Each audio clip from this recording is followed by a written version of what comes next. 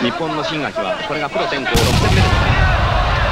さあ鼻血を出した新垣、大台新垣ダウンか、新垣ロープに詰まった、ペニャロサ構成、ペニャロサこれ新垣、これは防戦一方、新垣防戦、新垣危ない、新垣ピンチ。さあキムレフェリーはただストップはかけない、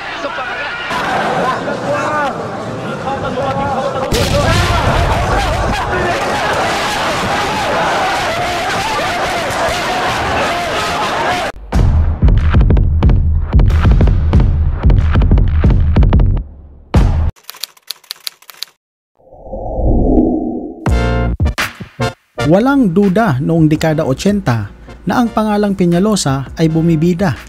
Siya lang naman ang nag-iisang kampyon sa larong palakasan sa kabila ng kanyang kapansanan. Marahil marami sa atin ang hindi pa nakakita ng galawan ng isang maalamat na Penalosa. Kaya ating balikan kaibigan ang laban na kung saan ang ating kababayan ay kinakatakutan. Kung bago ka lang sa ating channel kaibigan ay huwag kalimutang pindutin ang like at subscribe button. Nag-a-upload po tayo ng video, isa o higit pa kada linggo. Balikan natin ang dalawang laban ni Dodie Boy sa pagsungkit ng IBF World Light Fly title at ang kanyang unang depensa sa titulo. Espesyal ang laban na ito kaibigan sapagkat dito nagsimulang kumalat ang pangalang Penalosa sa ibang bansa. Ang unang laban ni Dodie Boy sa ibang bansa ay ginanap sa Japan noong 1983 na kung saan dito'y nasungkit niya ang pandaigdigang titulo mula sa isang undefeated na Hapon. Sa labang ito kaibigan, si Dodie Boy Penalosa ay 21 anyos pa lang at may kartada na 12 wins with 4 knockouts at 1 draw.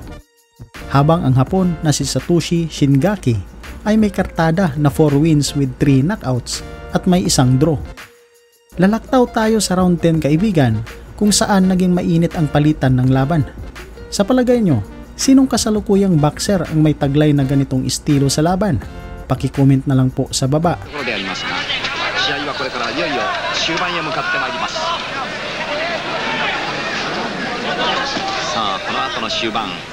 Shingaki がどんな構成を見せますか。ペニャロサも相当スタミナのある選手です。さあShingaki左右ワンツーで攻撃です。Shingakiなるいいですよ。Shingaki左右のパンチが入りました。コンビネーションですね。ペニャロサがですねこのコンビネーションブローでちょっと足元がフラッとしました。第10ラウンドShingaki構成に転じました。このラウンド2入った。相当綺麗なパンチが入ってますが、ここでちょっとキムレフェリーがバッティングの注意であります。Shingaki選手は、ちょっと鼻の脇から軽く血を出しておりますが、それほど心配される出血ではありません。リングサイドには松本リングドクターが控えております。松本ドクターが控えておりますが、ドクターが出るほどの出血ではもちろんありません。さあ第10ラウンドShingaki右に続く左のフォロー、このかぶせるパンチがいつカウンターになってサクセスするか。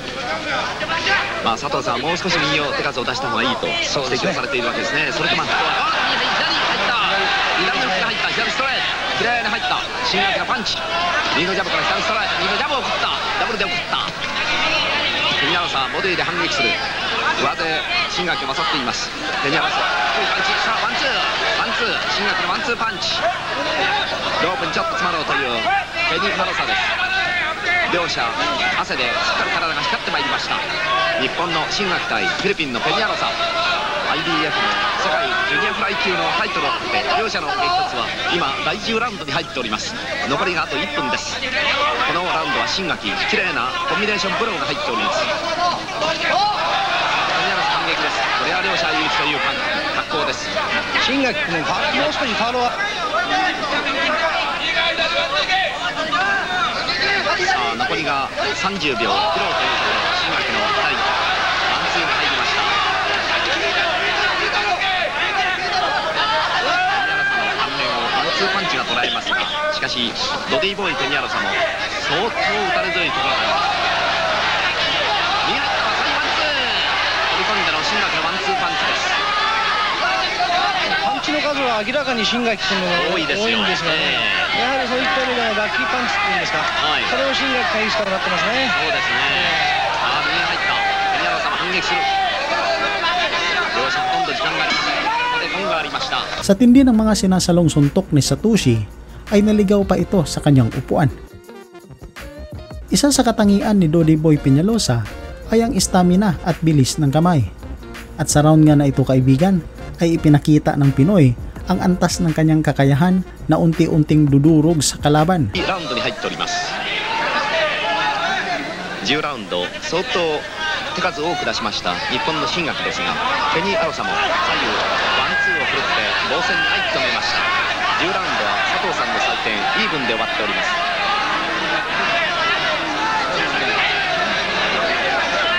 白熱した好試合を展開する新垣ペニー・アロサ戦、文字通り期待通りの好ファイティングになりました。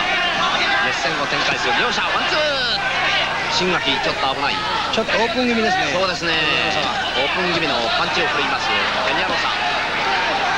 さあ11ラウンド、右のフックから左右ワンツー、アッパーを振るった。新垣防戦、新垣危ない、新垣ロープに詰まった、新垣ロープに詰まった。ワンツーワンツーワンツー、パンチと構成、ペニアロサ構成、新垣危ない、新垣ピンチ、新垣よろけた、新垣足元危ない、左右ワンツーフォローするペニアロサ。新垣ロープに詰まった、新垣ピンチ、新垣ピンチ、新垣ピンチに陥りました。11ラウンド、危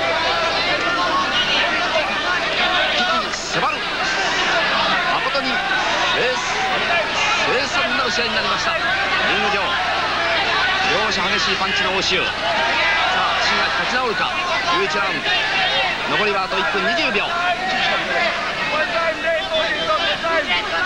ペニアロサの連打を浴びましてロープに詰まるというシーンがありました新垣。どうでしょうか。危なかったですね。あるかどうか。そうですね。今のピンチだったですね。重大なピンチに陥った新垣。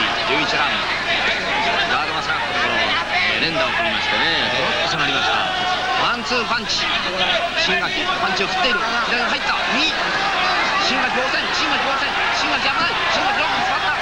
ペニアロサ構成。新垣ロープに渡って棒立ちになりました。ガードが薄になるだけに大変に危険なポーズになります。11ラウンド残り時間はあと36秒。新垣のマウスピースが落ちています。新垣はマウスピースが取れています。したがってチン、つまり顎にパンチを食らう大変に危険な状態で試合を続けています日本の新垣。さあここで反撃に行ってワンツーで反撃。新垣反撃。近代稀にいる好試合になりました。11ラウンド激しい打ち合いが展開されました両者。Pagkatapos nga ng round ay halos hindi na makakita si Satoshi sa pamamaga ng kanyang mata. Nakapikit man ang kaliwang mata ni Satoshi ay sinubukan pa nitong makipagsabayan kay Penalosa, pero sa tindi ng pinsala niya ay hindi na rin ito nakatagal. 日本の新垣聡はこの試合がプロ転向後6戦目であります。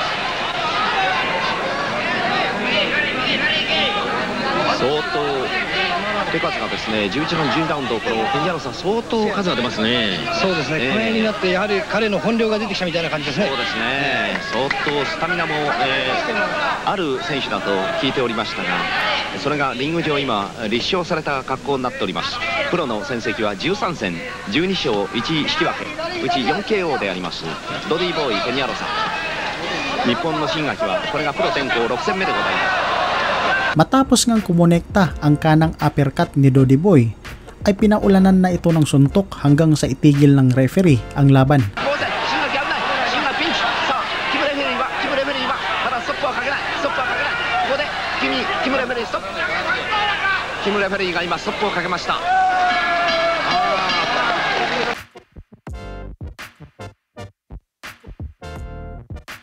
Dito sa sumunod na laban kaibigan, ay ang unang depensa ng titulo ng Pinoy.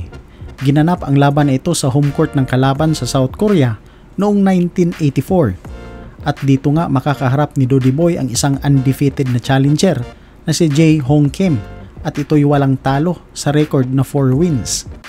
Diretso na tayo sa round 7 kaibigan kung paano tinapos ni Dodie Boy ang laban. Kung naabutan nyo ang laban ni Dodie Boy Penalosa noon, ay paki-comment naman sa baba kung ano ang pagkakapareho ng mga sinapit ng kanyang nakalaban. Sa mga oras na ito, parang lumalaban na tulog itong si Kim. Halos di na natin makikita ang kanyang mata dahil sa pamamaga.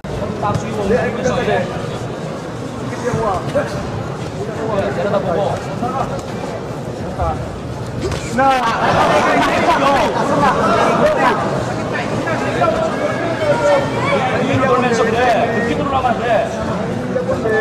돌다 딱. 야, 정면에 돌아가고. 생각하면서. 네. 거기 옮기면서.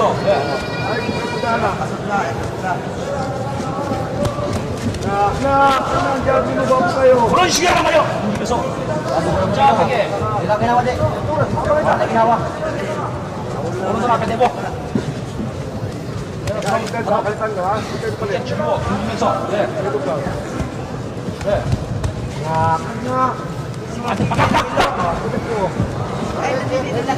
재영아 숙이다 얘로 돌면서 밀리지 말고 정면에 들어가지 마. 떨어져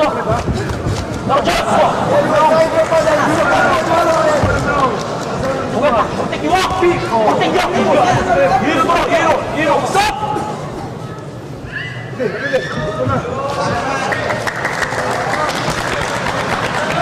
괜찮다네.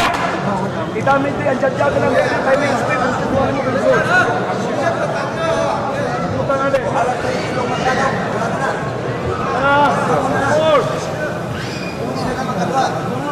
oh, sini continue deh. Siapa suruh juga, Pak suruh juga tak.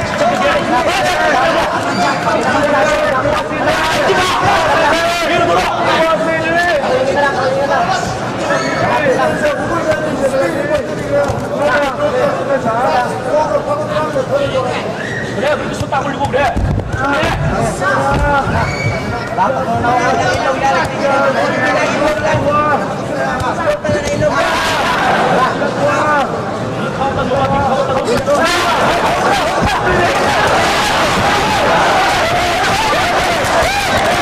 Kaliwete si Dodie Boy kaibigan, pero hindi basta-basta ang lakas ng kanyang kanan.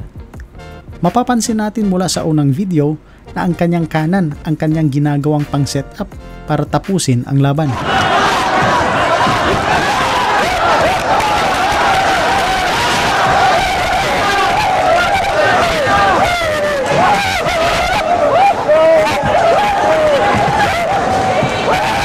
Hanggang dito na lang ang ating video kaibigan.